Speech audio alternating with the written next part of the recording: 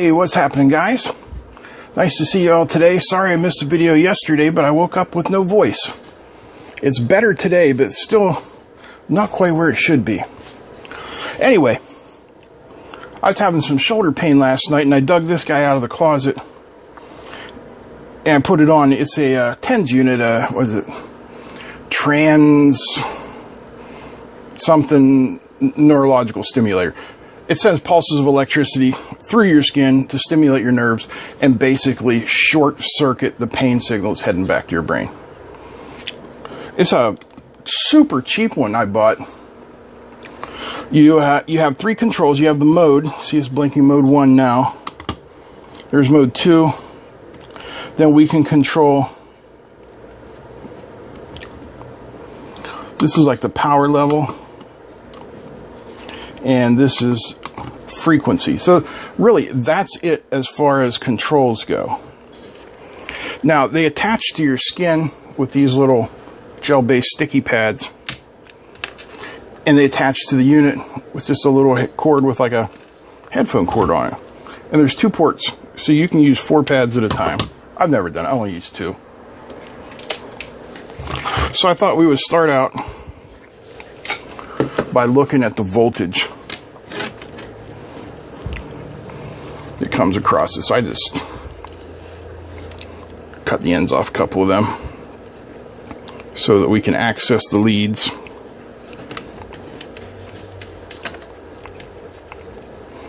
Alrighty.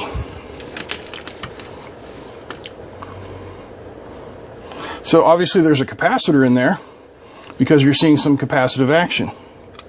Alright, we power it up.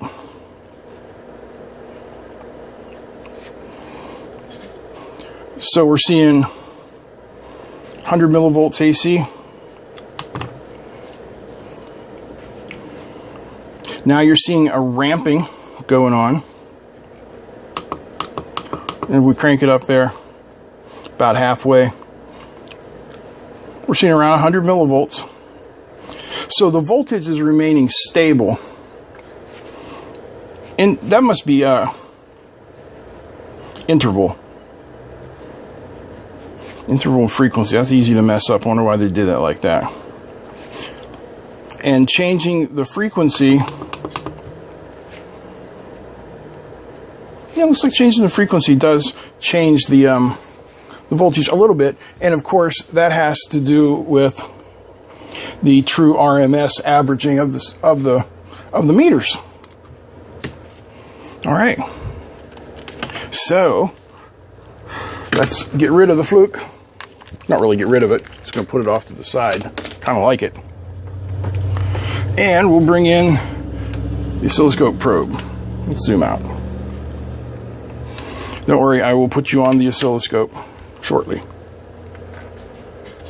Hook up our probes. Hook up our leads, rather.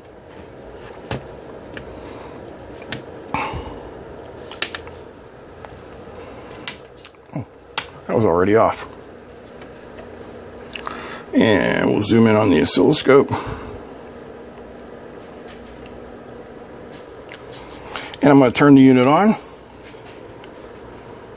We've got a nice flat line, and I'm going to increase to 1 unit of power. Okay, let's zoom in there so you can see what's going on. See the spikes?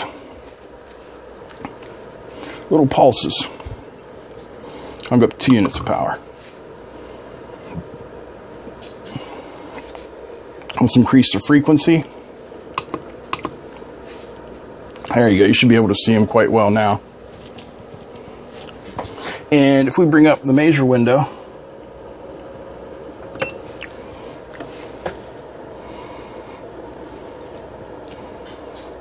we're looking at a frequency of about 2.5 hertz.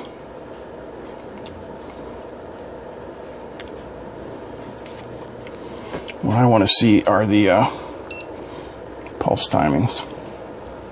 Okay. Pointy stick.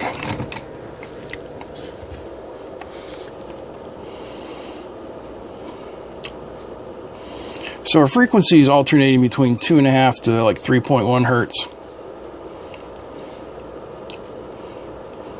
Duty cycle's going from 61.6% down to nothing.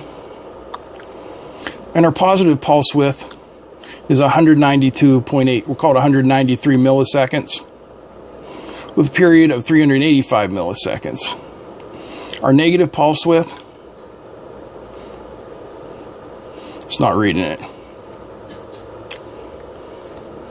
Rise time is a millisecond, 200 microseconds.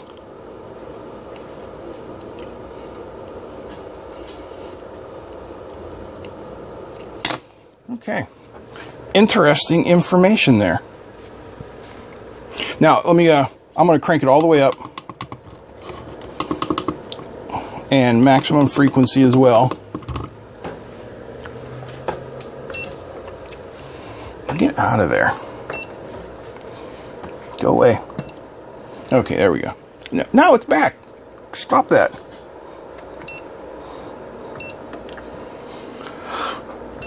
Okay, I guess we'll stick with that window. All right, let's go to mode 2. Now, mode 2 has increased our frequency to 5 hertz. Oh, 20 hertz.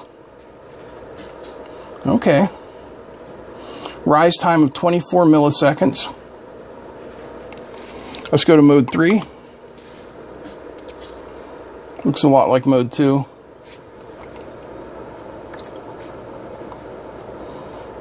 Whoa. A little bit of latency on my scope there. Now, if you watch that, you can kind of see a pulse wave there. Let's wait for it to come back. It's on it's like a little delay here. Okay, there it is.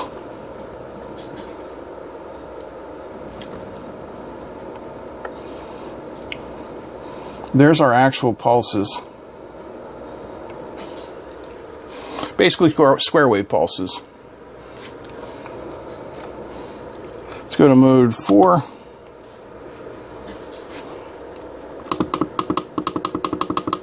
I forgot you got to reset the power every time you do it. So those are mode 4. Nothing changes. It's just a little bit of difference in timing. All right, let's open it up. What do we expect to find? Obviously batteries, George. Yes, thank you. Some sort of microprocessor, perhaps. Maybe a display controller. And then something to generate pulses.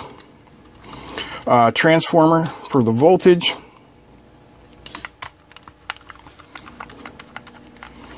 What else?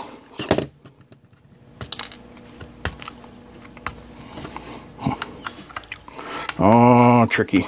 You know, they always like to hide them under the stickers. All right, let's open her up and see what we got.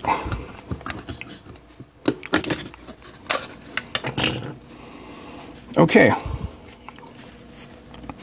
So we're getting the backside, and it's just a paper composite board. And we've got an electrolytic capacitor, polyester capacitor, and an inductor. You know your inductor color codes? Guess who doesn't? Me. I'd have to look that up. So yeah, if you're new, I always tell people to learn their resistor color codes, but I never learned the inductor color codes. It's just not something I need all the time. What are you so stuck with? That screw? Okay. So this is definitely built as cheaply as possible. Whoa. You see what I see? And which is absolutely nothing?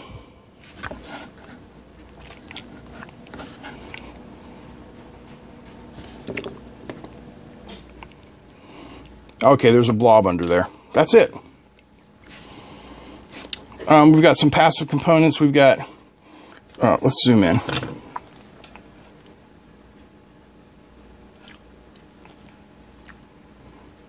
Why don't you focus? Come on. There we go. Got a diode. Resistors. 1, 2, 3, 4, 5 transistors. There's another resistor there. Lots of resistors and capacitors there. Oh, I bet you I just ended the life of this thing.